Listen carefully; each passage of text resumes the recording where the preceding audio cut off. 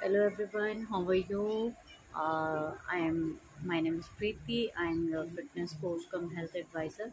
तो आज हम किस बारे में बात कर रहे हैं? आज हम बात कर रहे हैं जिसकी चाहत, जिसकी डिज़ायर सबको है and stop how to stop aging. Okay, so how you stop aging? So I'm giving you some 5 to 7 points on it. And before that I am just describing you what is aging is like आजकल के time में आप लोग देख रहे हैं कि before time even in youngsters teenagers they are having gray and white hair, okay, and some dark patches on their faces. So what is the reason? And hair, lots of hair fall, and skin is not good, and all the time everyone is feeling lethargic. So why this is before the time, if you go to back, तो आप देखेंगे कि पहले के लोगों के बाल, लोगों की फेसेस, सब कुछ इतना अच्छा होता था क्योंकि खाना, हवा और पानी ये तीनों ही स्वच्छ थे।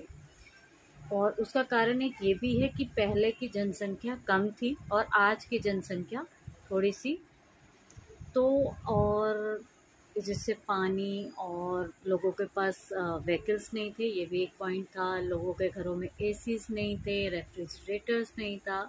Because of this they grown fresh, they eat fresh, and they live fresh, and their skins look fresh.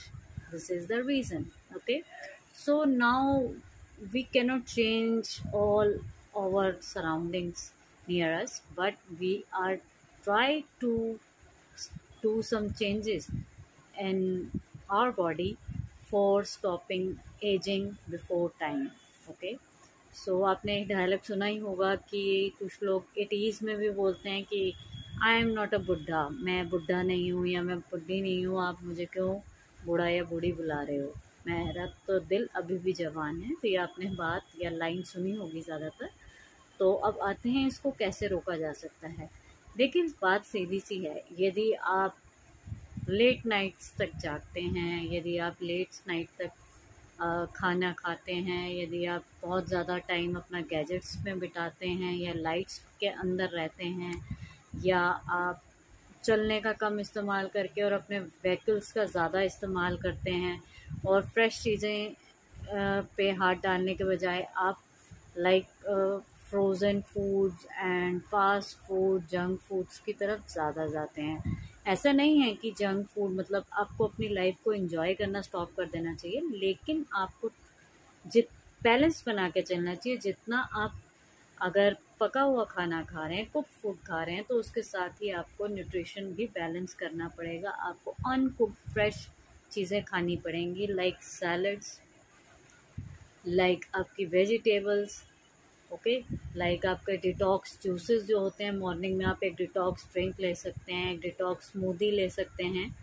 तो उसकी रेसिपीज़ मैं आपको डालूंगी, शेयर करूंगी, बट शॉर्ट में बता देती हूँ। जैसे आप एक आंवला ले लीजिए, एलोवेरा ले लीजिए, और थोड़ा सा कच्ची हल्दी और जिंजर, ये सब डाल के आप उसका जूस ले सकते हैं। तो ये एक तरह का डिटॉक्स है। और आप स्मूदी ले सकते हैं जिसके अंदर आप खीरा डाल सकते हैं, आम डाल सकते हैं, या ब्लैकबेरी, ब्लूबेरी, ये सब भी आप मतलब ले सकते हैं।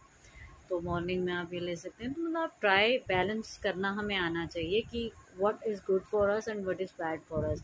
Nothing is bad because we are not maintaining balancing each things. Likewise, if you are having chola bhaturas in your like brunch, so what you do after your brunch or breakfast, you had eaten a heavy breakfast. So what you should do, you can skip, not skip, you can do eat fresh bowl of salads. Yeah, you can eat only a bowl of lentil, or you can add eat with some little rice, boiled rice. Okay, so try to avoid heavy fried foods after up after your pending day. मतलब जितना भी आपका दिन बचा है उसमें फिर आप दोबारा से try to avoid heavy carbs and heavy fats fried foods. Okay, so try to eat drink green tea and eat fresh fruits and vegetables and soup if you like, and your lentils. So you can do this and you enjoy your chola bhaturas also. So this type of balancing is very important. Okay, and if you go to a marriage, enjoy marriage, eat all the meals, and very next day try to avoid at least afternoon तक आप कुछ भी ऐसा heavy ना लीजिए। आप वही detox drink लीजिए और जूसेस लीजिए, कोकोनट वाटर लीजिए। नेक्स्ट डे आप ये करेंगे तो इससे आपका वेट भी बैलेंस में रहेगा, आपके स्किन, हेयर, नेल सब कुछ आपका बैलेंस में रहेगा और आप सारे डिजीज़ से काफ़ी हद तक दूर रह पाएंगे। तो try to do this and do share in a comment section that if you feel good. And okay guys, so until then, stay active and sleep well and keep smiling and spread smiling. Thank you guys. Thank you.